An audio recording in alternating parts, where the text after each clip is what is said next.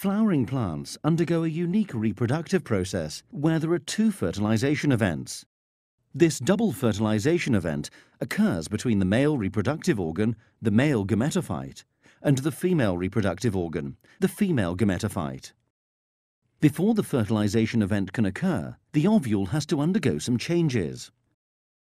At present, the ovule contains one reproductive cell, known as the megaspore or mother cell. This cell is diploid and undergoes meiosis, producing 4 haploid megaspores. In the majority of species, 3 of these megaspores degenerate, leaving only one surviving megaspore. This surviving megaspore expands and undergoes 3 rounds of mitosis to produce 8 haploid nuclei.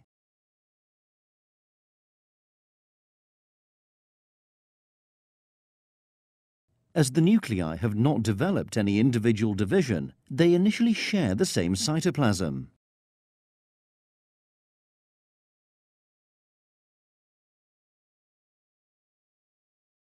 This complete structure is known as the embryo sac.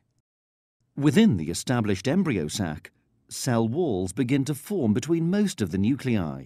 3 cells named antipodal cells form opposite the opening of the ovule, known as the micropyle. Another 3 cells form above the micropyle. 2 of these are synergids, and the other is the egg cell. This leaves 2 nuclei in the center of the ovule. These central nuclei remain together in one large cell. It is the egg cell and this central nucleate cell which will eventually become part of the double fertilization event. In order for the double fertilization event to occur, the male gametes, the sperm, must travel from the anther to the embryo sac within the female reproductive organ. The pollen grain contains 2 main cells. A cell named the tube cell makes up the bulk of the pollen grain, and the sperm cell, which at this stage is known as the generative cell. To reach the embryo sac, a pollen grain must land on the stigma.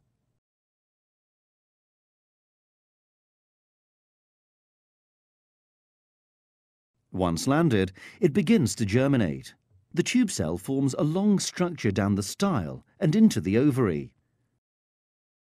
The generative cell travels behind the tube cell nucleus. Once near the ovary, it divides by mitosis to produce 2 haploid sperm cells. The pollen tube reaches the micropyle and releases the sperm cells into the embryo sac.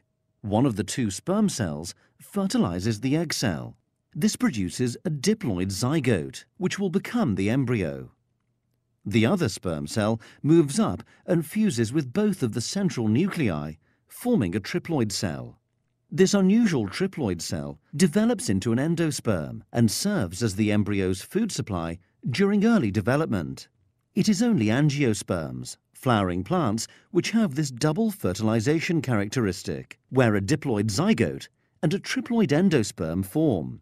Gymnosperms, pines, tracheophytes, ferns, and non-tracheophytes, mosses, lack this double fertilization feature.